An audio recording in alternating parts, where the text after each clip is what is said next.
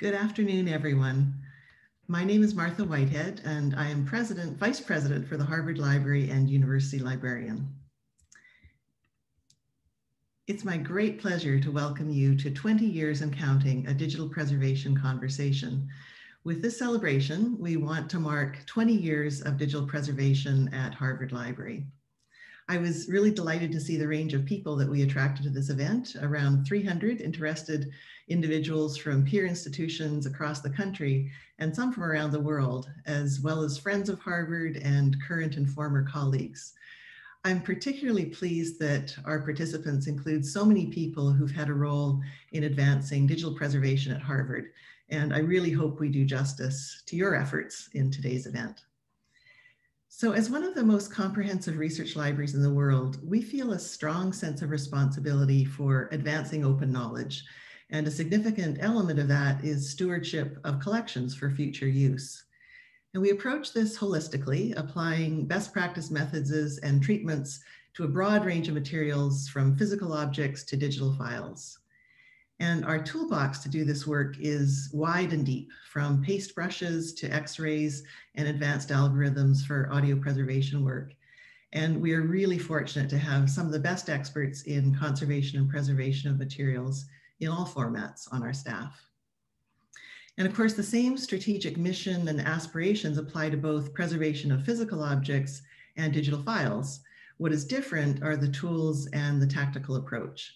For physical objects, storage in an appropriate environmental condition is often the most appropriate preservation strategy. For digital materials, the lack of continual proactive attention is potentially disastrous. So digital preservation combines policies, strategies, and actions that ensure access to digital content over time. Harvard Library has had a really robust digital repository service in place since 2000, providing secure monitored storage and preservation services for millions of files in many different digital formats, as you saw in the slideshow. We're in the process of assessing how to update and scale this service to meet growing and more complex digital preservation needs in collaboration with colleagues at other institutions.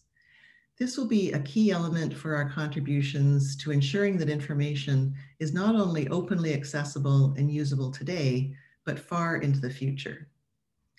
So let me now introduce our panelists for today's event. They will be discussing history, future, and challenges that lie ahead. We're very pleased to have with us Abby Smith Rumsey, who is a writer and historian focusing on the creation, preservation, and use of the cultural record in all media. Abby has served as director of the Scholarly Communication Institute at the University of Virginia and has advised universities and their research libraries on strategies to integrate digital information resources into existing collections and services.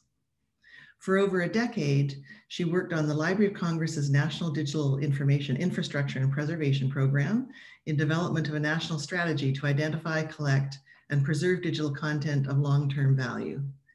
Abby served on the National Science Foundation's Blue Ribbon Task Force on Sustainable Digital Preservation and Access, as well as the ACLS Commission on Cyber Infrastructure for the Humanities and Social Sciences.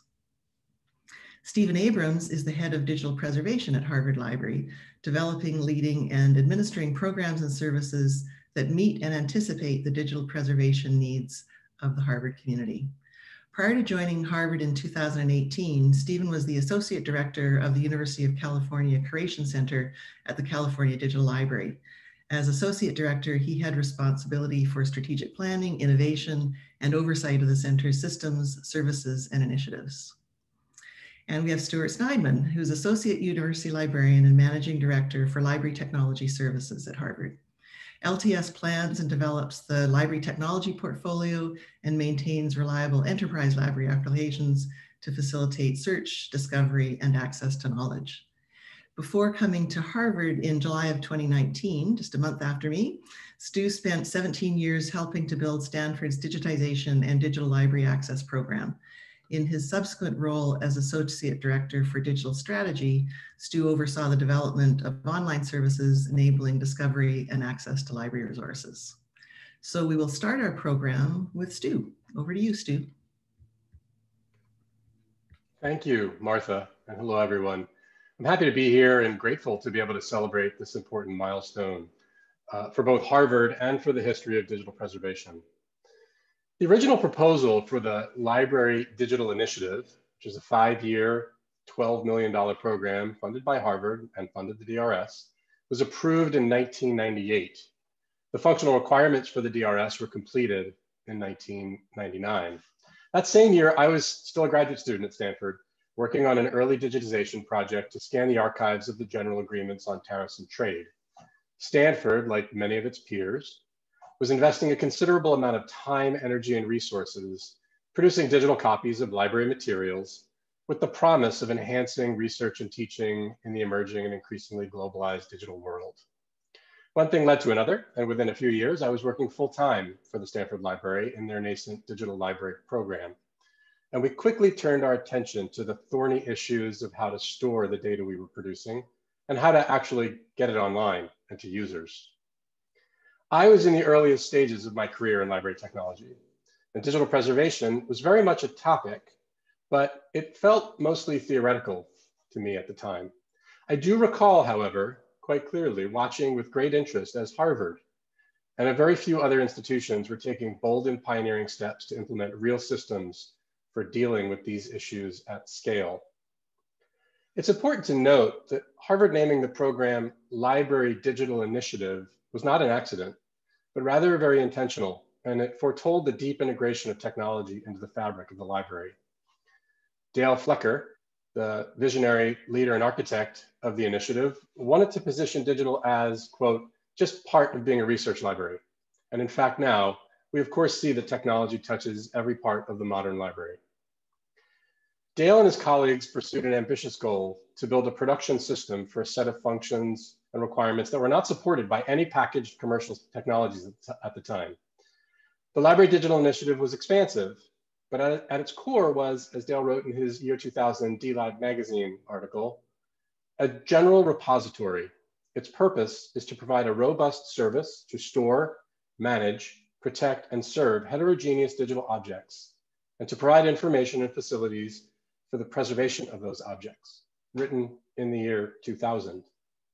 As you listen to that quote, that description, you realize how foundational the concept of the digital repository has become to the modern research library.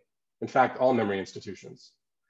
Back then, this was relatively novel, and there were few, if any, production systems in academic research libraries that operated at scale until the Harvard team set about its work.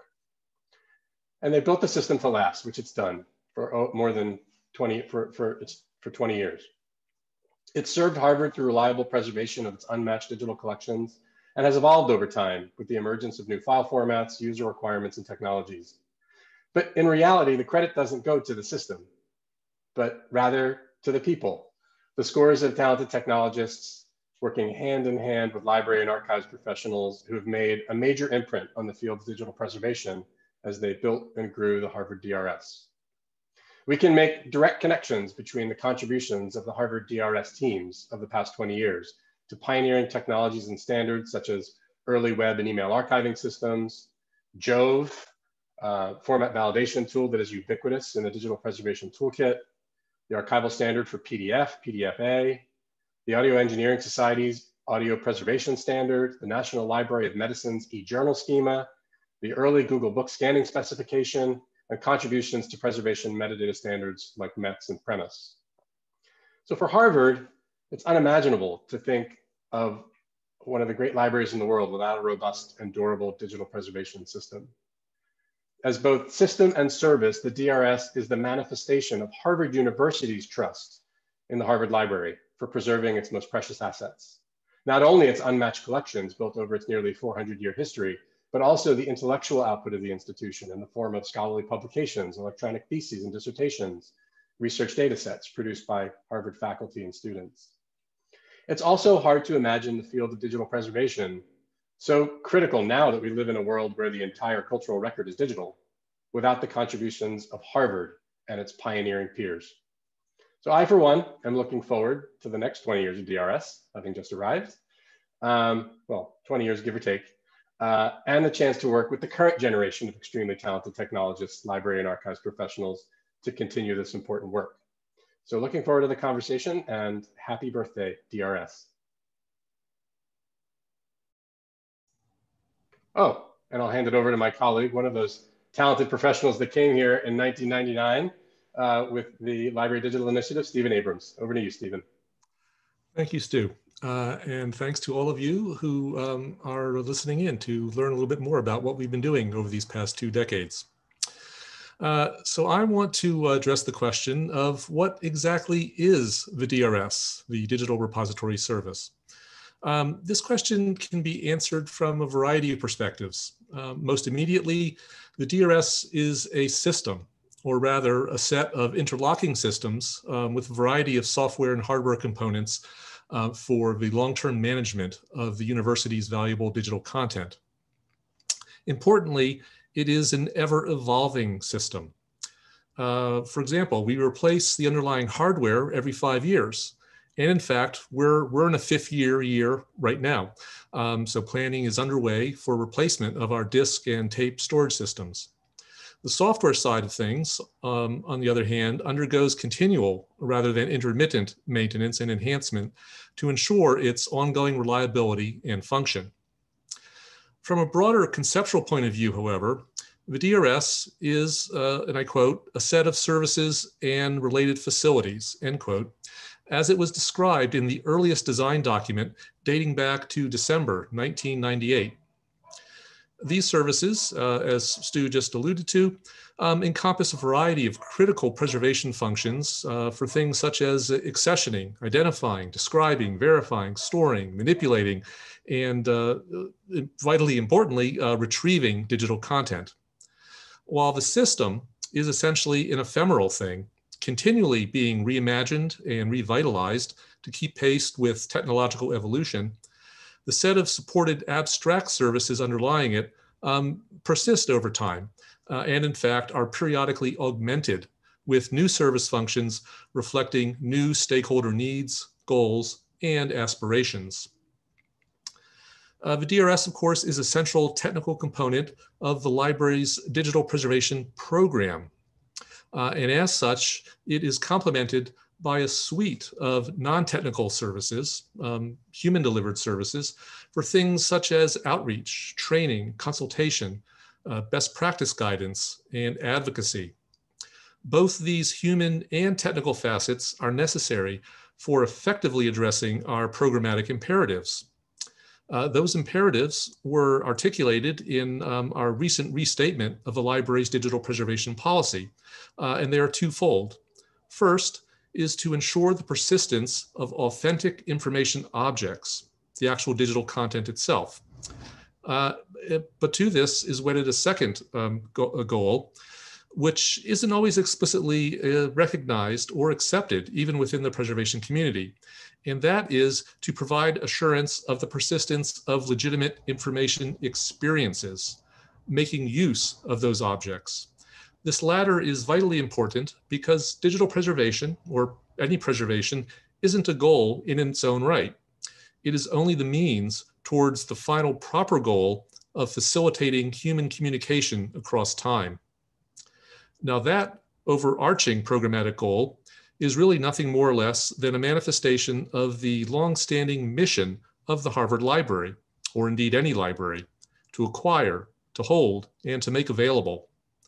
While that mission tends to be expressed independent of medium or genre or modality, in the 21st century context, it certainly must encompass the bewildering variety of digital artifacts that are so indispensable to all aspects of contemporary life. And luckily for Harvard, for the last 20 years, the DRS and the library's digital preservation initiatives have been in the forefront of that activity. With that, I will now like to turn things over to Abby, who will be able to situate a number of these initiatives in a historical context for us. Abby? Thanks, Steve.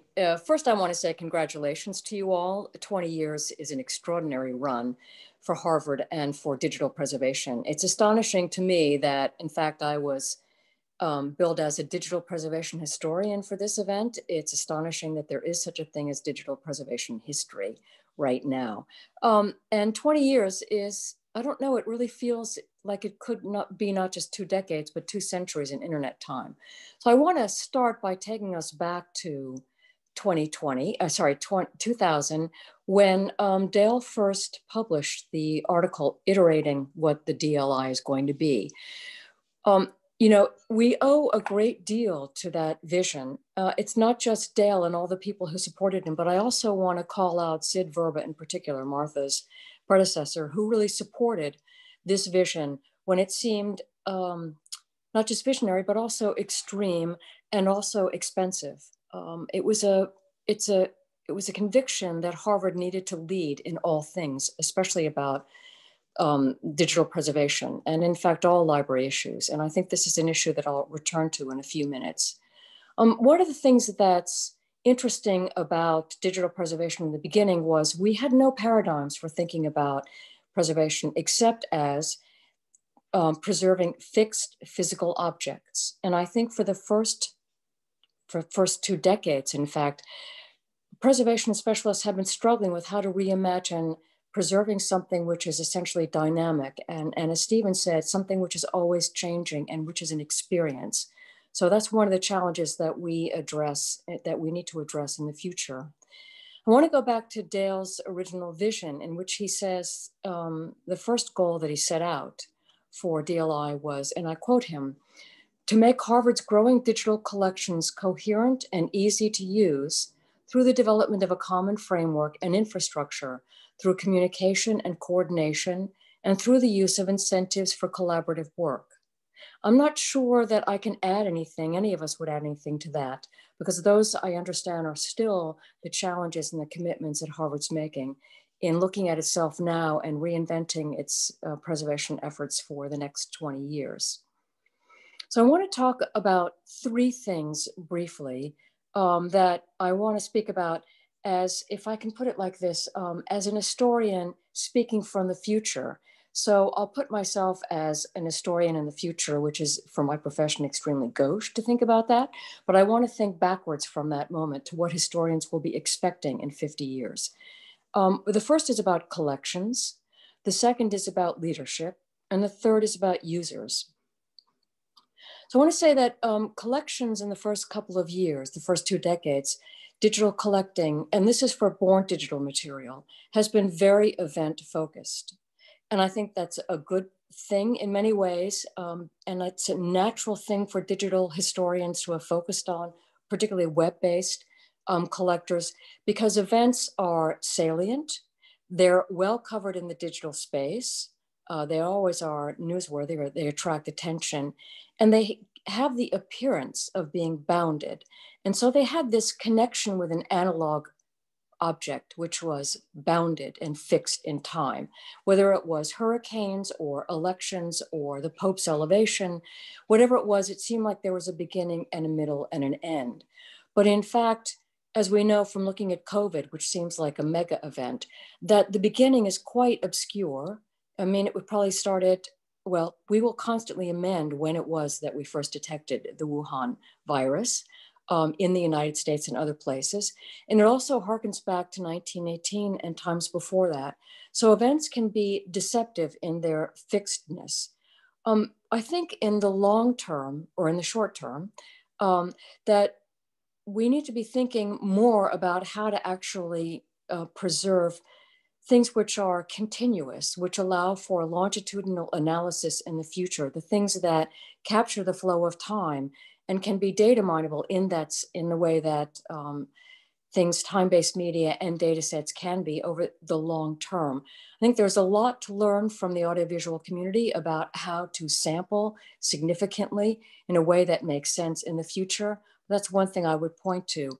And in there, I think there's a gap that could be filled by Harvard and other research libraries, which is the loss of local news coverage, which is lamentable and very important for our democratic government and populists to heal and to start connecting with one another again. And I think that libraries like Harvard can partner with local news sources online to start ensuring that some of their files and some of their formats are preserved. So that's that's about collections, but it also leads me into leadership. And that is the role I recommend for Harvard to reclaim its leadership in the next 20 years as a leading partner in digital preservation for organizations, institutions, and other types of organizations in collecting their own content and serving their own communities. I think there are very important partnerships that Harvard, each of its schools and its library, of course, could reach out to its natural constituents outside of the library and outside of the campus to help them document to their own community, which is something that Schlesinger has led with quite admirably and very successful in. And I think that they can point the way to how to do this digitally as well.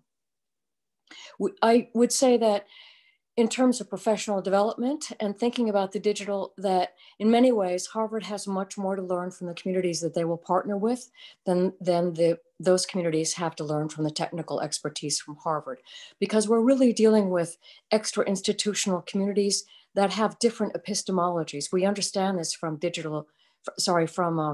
indigenous communities and even African-American communities that are documenting themselves now that have a very different tradition of organizing and representing information and validating the authenticity of that, which is something which will be critical, I think, for Harvard and other research libraries to learn in the future. And finally, I will say that we should never underestimate the intelligence of future users. I will argue very strenuously that it is better to collect something than nothing, because we don't know how to deal with the something right now.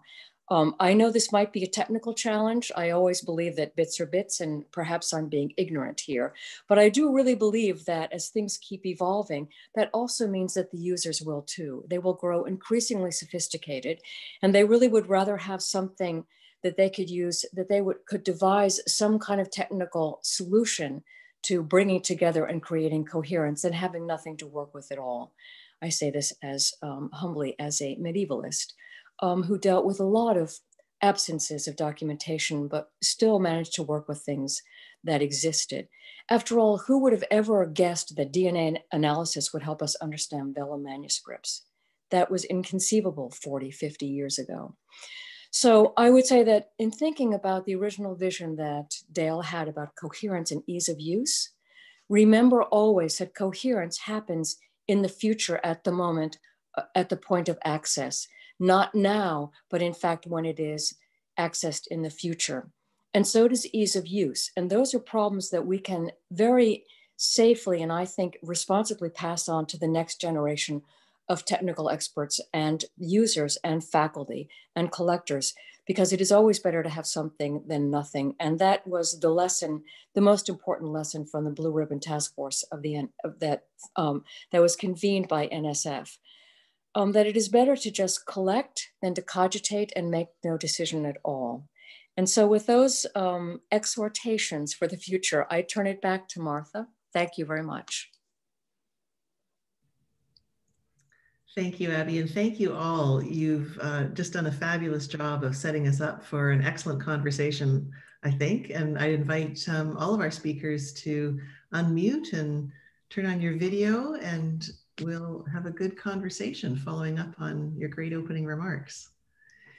So we have a number of questions, and we would invite people who'd like to ask questions. We'll have some time at the end, we hope, to take questions from the audience. And thank you to those who sent us questions in advance. They were useful for thinking about the conversation that we wanted to have. So my first question for the panelists is, what are the lessons learned over the past 20 years? What worked well, what didn't work as anticipated? Whoever would like to jump in, please do. Okay, I'll give us a start. Of course, I don't have the perspective of the Harvard perspective, aside from my 16 or 17 months here. But as Martha mentioned, I've been kind of observing and watching and participating in the digital preservation activities for a while. And I'll mention a few things. I think the first, and I'll probably mention this multiple times, and Abby mentioned partnerships, is collaboration, something that works. I think there has been a realization that digital preservation is a shared concern, and the challenge is too big for any of us to face alone. And that's evidenced by even back in the year 1999, 2000, 2001, there was a small cohort of institutions that were working on this and they were communicating. The library community, and in particular the digital preservation and library technology communities, they're great at sharing knowledge. And there have been real successes in co-development of community-based open source and just information sharing across institutions. So I think that's something that's worked really well. Maybe something that hasn't worked quite as well, and there are examples of successes here, are actual consortial preservation repositories. That's a little bit trickier, I think, because institutional concerns and local concerns can often make it challenging to kind of pool your preservation activities together. Although it's something that I think we need to kind of work harder at in the future. Another thing is that our early digital preservation systems were often homegrown and somewhat monolithic, meaning there were systems that were built to try to kind of do it all. The preservation activity and the access activity and everything in between. And this is the way systems were built 20 years ago. I think we've learned great lessons at Harvard and others that the most effective IT systems, especially for tackling problems that are this big and that are this ever changing, are more modular and loosely coupled and based on standards. And I want to talk about the third thing very quickly is standards. Something else that I think has worked well over the years. They're hard to develop, but standards, and especially open standards, that is those that are open and free to use and collaborative to create, are critical. Standards like METS and Premise and others make it easier to build tools and systems that do the same thing, and do it as specified. And it also encourages interoperability. So I think my first thoughts are that collaboration, modular systems, and leveraging open standards are a couple of things that we've learned over the years that work really well. Well, sorry, Stephen, I'll just say a few things. First is I think one thing that it may not have been a mistake because it's hard to know what a mistake would look like when we were just learning. But I think there was that we should not repeat focusing on very bespoke things for faculty and students. I understand that was something that was necessary even to get, shall we say, some of the humanities faculty have confidence in digital creation and presentation. But I think that going forward, that digital is always going to be the default mode of creation. And I think that I would recommend that to the extent that it is possible with the faculty that you have, to be more assertive about what formats you can preserve and what you cannot, and be directive about and clear about what they create, because it is a research tool for their own work and something that they themselves need to think about as a commitment to the long term of the scholarly record. I know that is a difficult message to get across sometimes, but I think if you are frank about the risk of failure in preservation of highly articulated and specialized things, that it might, and the responsibilities that faculty and students have for becoming their own first line curators and preservation archivists, I think that will help in the long run to build a much more robust future collection.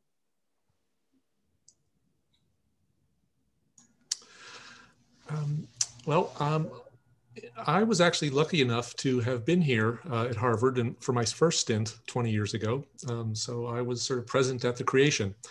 As has been alluded to a couple of times already, back then there were no models. There was nothing we could buy. There was nothing we could copy. If we wanted to do something, we had to build it ourselves, which we did.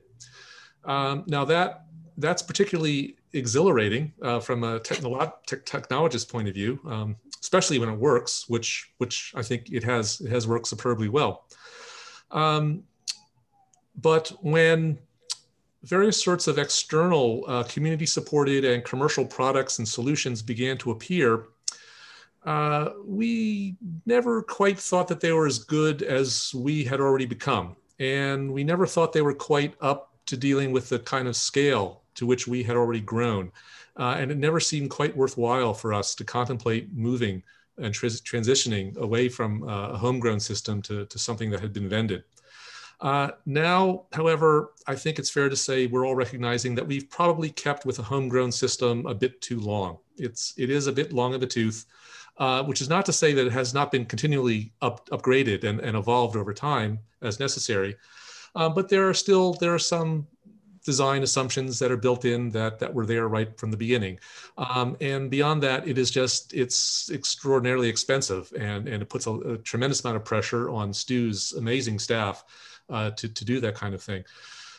So luckily, there are lots of very plausible alternatives available to us, and we have in fact started up what will no doubt be a very long multi-year project to figure out what the long-range roadmap and development plan and deployment plan for some future iteration of the DRS as a service will be. The system is certainly going to change. The service is going to remain, and the type of service assurances that we have are going to remain. So I would say that none of that is really a failure or a mistake or a problem. We went into this as an experiment, and it's turned out to be an extraordinarily successful and fruitful one. We have in fact been able to learn, I think, the proper lessons from it.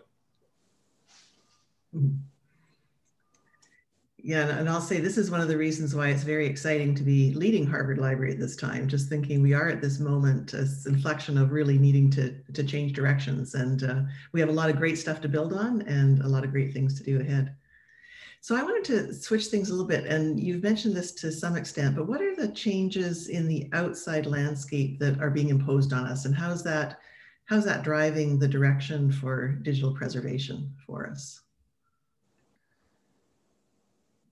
Well, I will say, and I'm going to leave the technical aspects of this to my colleagues, but I'll say one of the things that's been remarkable is the change in use. And I'm talking specifically about the devices people use to access this information.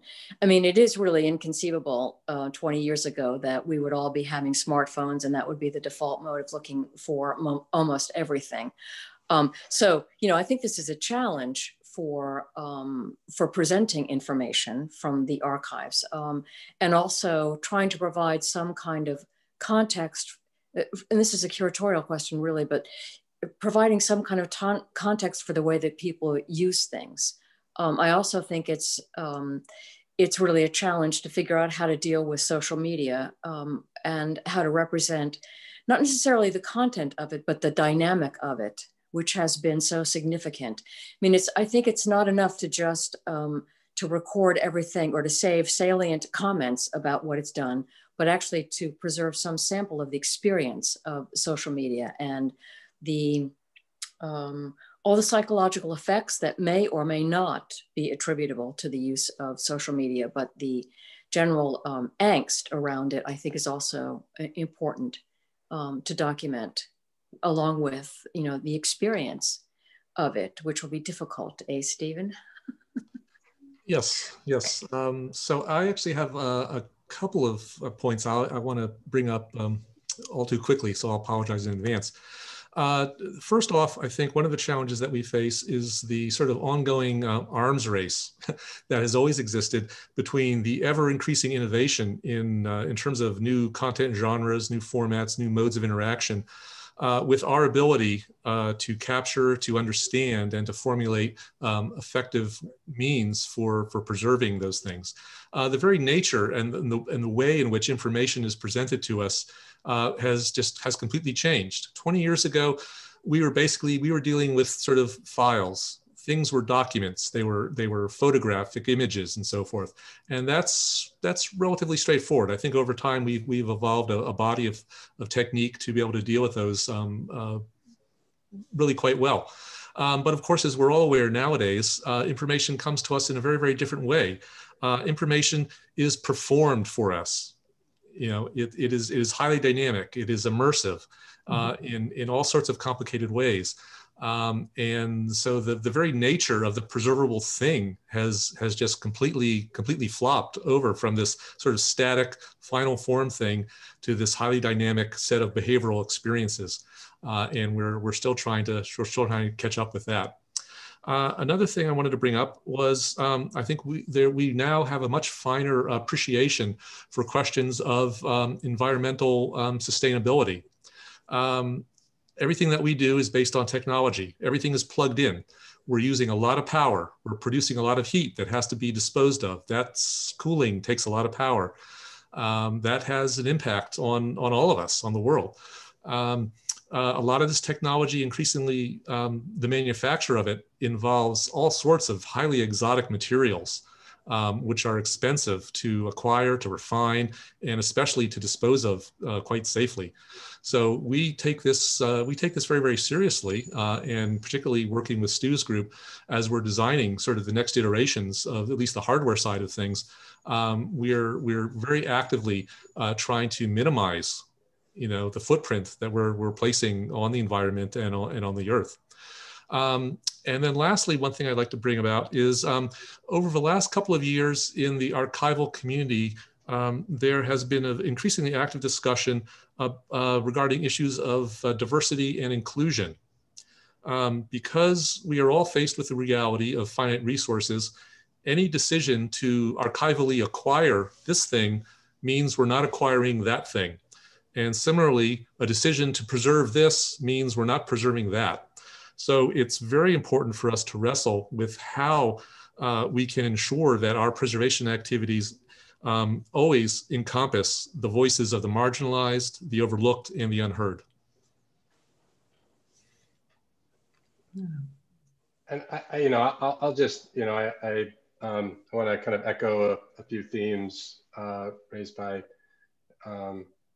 Stephen and Abby on the kind of environmental concerns. I just want to kind of reiterate that this is really on our minds as we think about the future of digital preservation and big systems with big compute and big storage requirements that we don't want to compromise. As Abby said, we want to preserve rather than kind of think too much and overly curate, right? Because we don't know what's going to be used in the future and how. So we really want to err on the side of being more liberal and open-minded about what we preserve. Yet that's more data, and that requires more compute, and that requires more storage. So finding that balance is going to be one of the big challenges of the future. And the second theme that I've heard throughout the session has been this notion of preserving experiences and the temporal nature of kind of data. And that's really interesting. It's really interesting to me. Two examples that I've been thinking about a lot, and I think these are works in progress in the digital preservation community. One is, Stephen used the word immersive technologies like 3D, but more so virtual reality, augmented reality, mixed reality. These technologies have been slower, in my view, to be fully embraced in the research and instructional practice. But I do think that as they become easier to produce these experiences, less costly to run, I do think they have the potential to be really disruptive in a positive way, especially in the instructional paradigm, and especially as we're kind of seeing, who knows what the lasting effects of our more kind of remote instruction environments will be.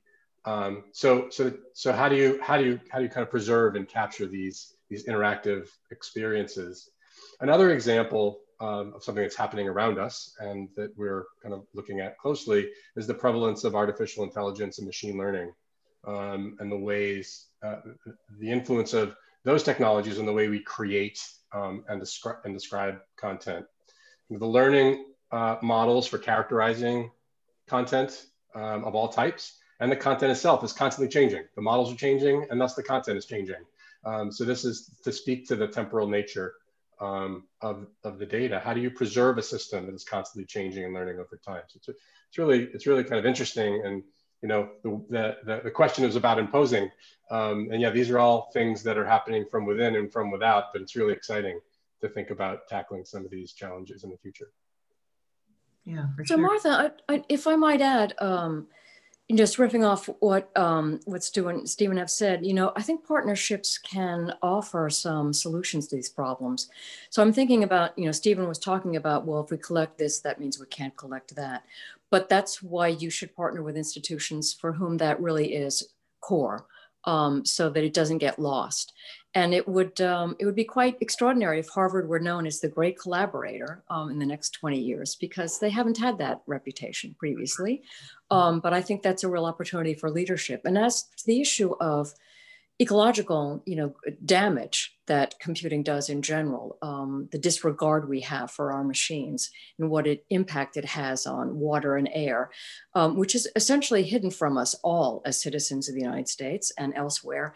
I think that with some imagination, Harvard might be able to figure out partnerships with people in the engineering schools and in the business schools to talk about being a site for experimentation with more clean and ecologically friendly ways of gathering and preserving and serving data. Why not make yourself some kind of a test site for that, a laboratory for that, and not necessarily relying on the expertise just within the library, but the extraordinary faculty you have, which are dedicated to this, and what looks like a good environment for the next 4 years for business opportunities to invest in this kind of thing.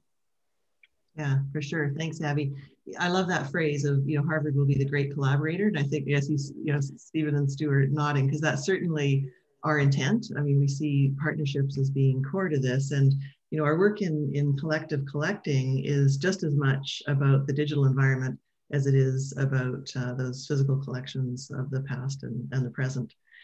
But this has been a really interesting conversation, and I've been so struck by that. I've been making lots of notes about, thinking about things being bounded and fixed in time. And I really like Stephen's phrase of, information is performed for us nowadays. And it really struck me that so often in our current landscape in research, teaching, and learning, we really are focused on the end product. It's that idea of it's the article that's been produced or the book that's been produced. And that really is an old paradigm that we would love to shift. So I'm just wondering, I often find thinking about the infrastructure that we have in place now or the systems of scholarly communication, we wouldn't design them that way. If we could start from scratch now with the sort of digital opportunities that we see. But what is it that we see in the future? Like we're sort of now grappling with that. We kind of know what the landscape looks like. What do you see as the future frontiers in this area? What do you expect is going to happen next that we need to be thinking about? You've all touched on that a bit, but I'll just ask you if you have other thoughts you'd like to share.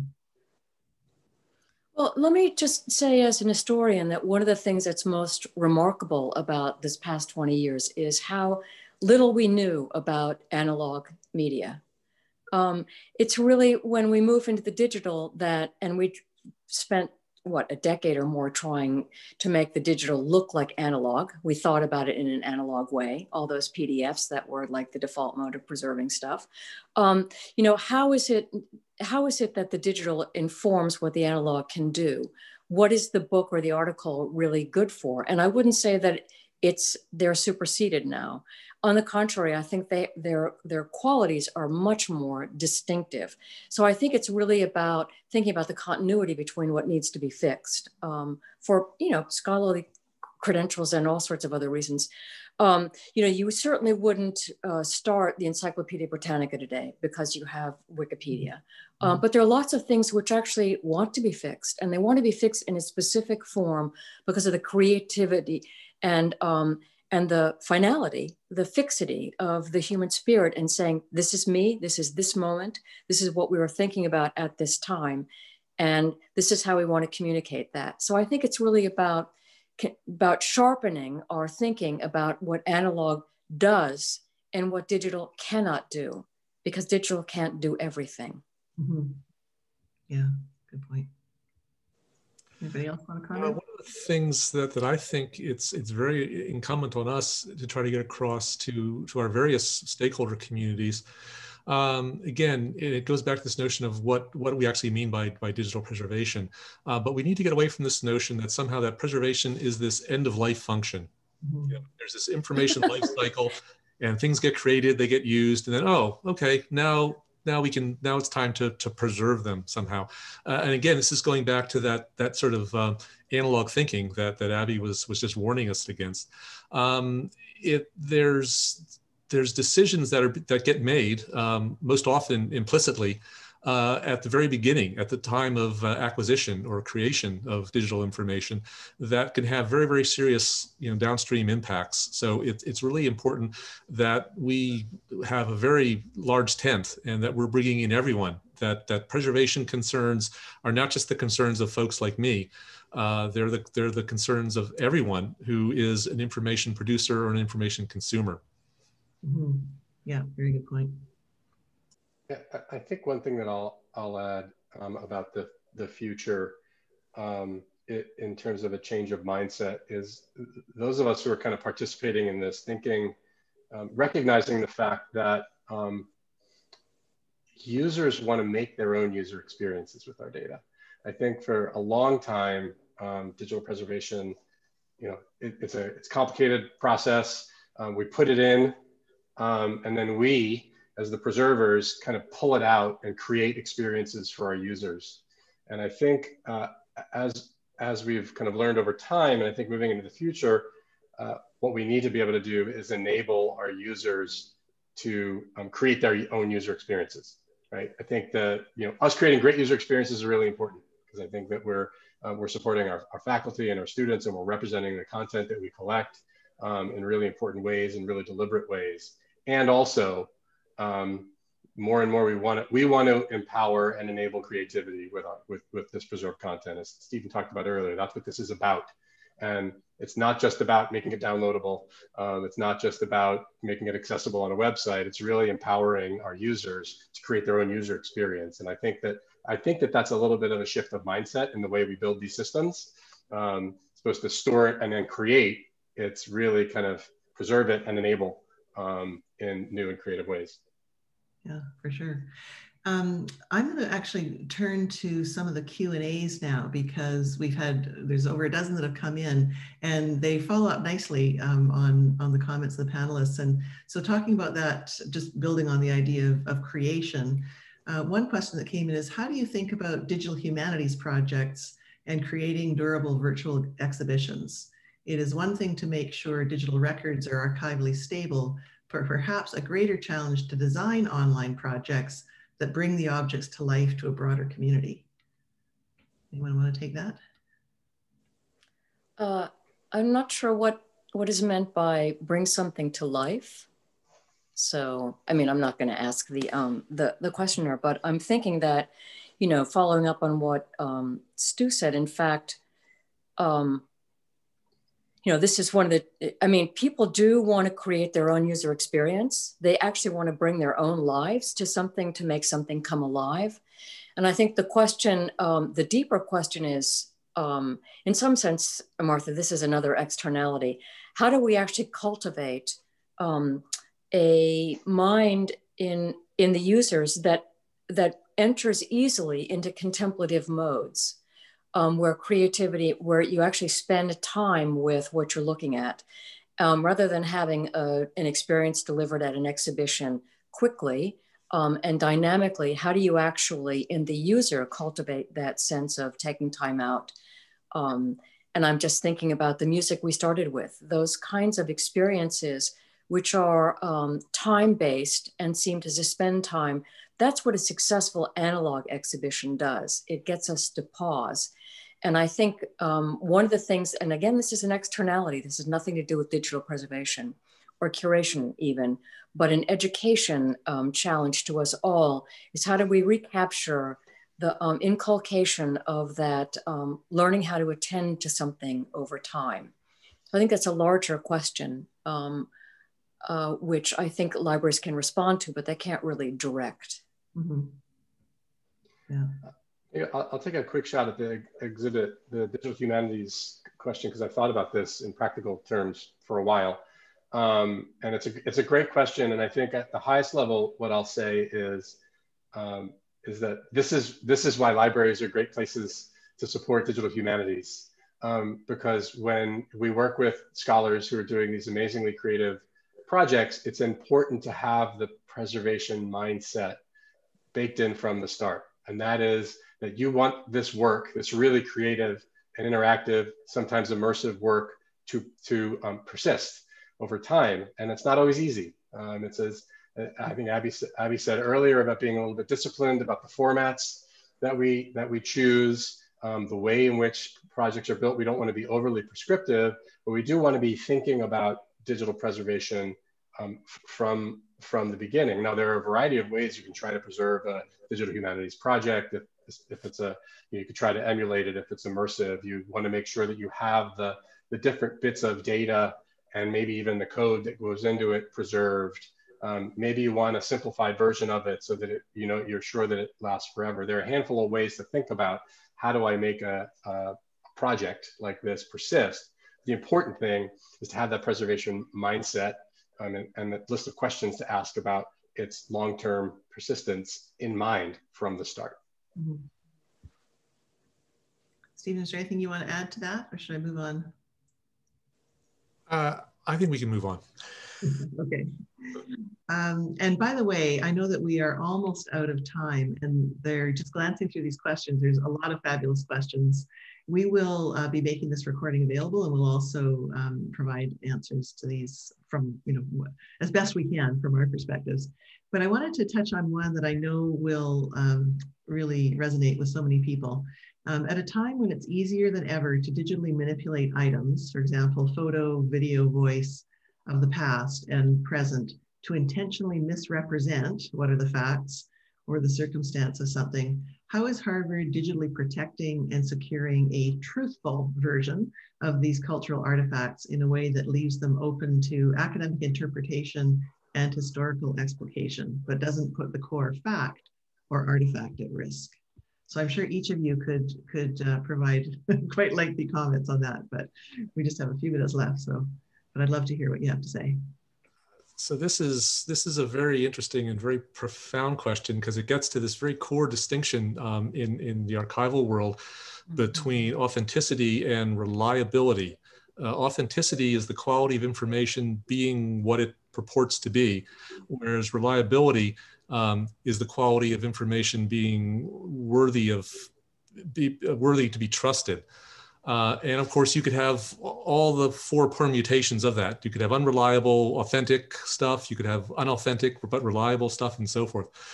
Traditionally, we in memory institutions have taken on our responsibility to deal with authenticity. Reliability has generally been left to the determination of the ultimate consumer. And we do take authenticity extremely seriously. It's one of our core imperatives. It is somewhat distributed, as so much else here at Harvard, the Harvard Library is, because my colleagues and I in the Central Preservation Program, we do not have the curatorial expertise to realistically make determinations of authenticity. We rely very, very heavily on the curators and collection managers out in the 70 odd some libraries in the Harvard system. Once we receive it in our central infrastructure, we have a variety of technical processes in place that are intended to ensure that critical authenticity. And I'm happy to say that over 20 years, and we have 0.5 petabyte of stuff and over 110 million files, there's been damage occasionally over time. The best as we can tell, it's been due to mechanical failure rather than malice. But in all cases, we've been able to respond appropriately and to restore the correct, authentic value of the information that's under our stewardship care. Thanks, Stephen.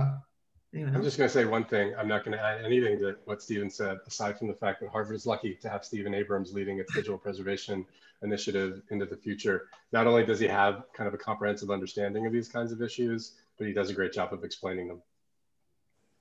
Definitely. Yeah, and I would like to say we live in a time when lies are a very important part of public life. And if we don't preserve them as lies authentically, without guaranteeing the truthfulness of it, then we will have fallen down on the job, because we will not be able to people in the future won't be able to understand what we were undergoing during this period when lies were tossed about as if they were truthy. So I fully agree with Stephen's very important distinction between what is authentic and what is true. Definitely.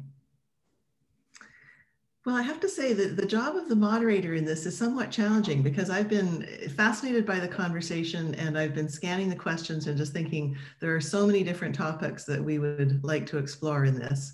But we did commit to making sure that you could get on to your next events by 3 o'clock Eastern time. So I did want to wrap up and just say thank you so much to our panelists, Abby, Stu, and Stephen. It was really wonderful to hear your thoughts on this incredibly important topic. And really to thank all of you who've been with us for celebrating 20 years. There are many pictures of birthday cakes in the DRS that we've discovered as we were preparing for this event. So we will be, as I mentioned, we'll be sharing a link to the recording of this event with you, and we will follow up with the answers to the questions that we weren't able to get to during the event. So again, thank you all so much for joining us. Thank you all of you who have really worked so hard over the years in this digital preservation environment. And thank you in advance for all the work that we are going to do collaboratively together in this landscape going forward. So thank you, everybody, and stay safe. Bye-bye.